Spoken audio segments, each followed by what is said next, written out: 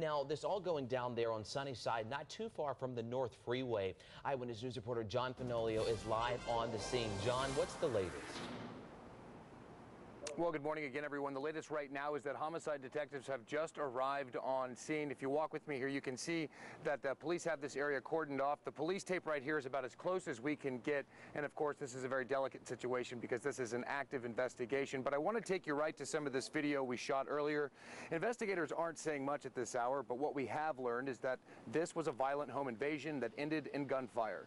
Police say it was likely a robbery. It's unclear if the dead guy was the intruder or the victim. Now back here live to the scene, paramedics have just left as homicide detectives arrive.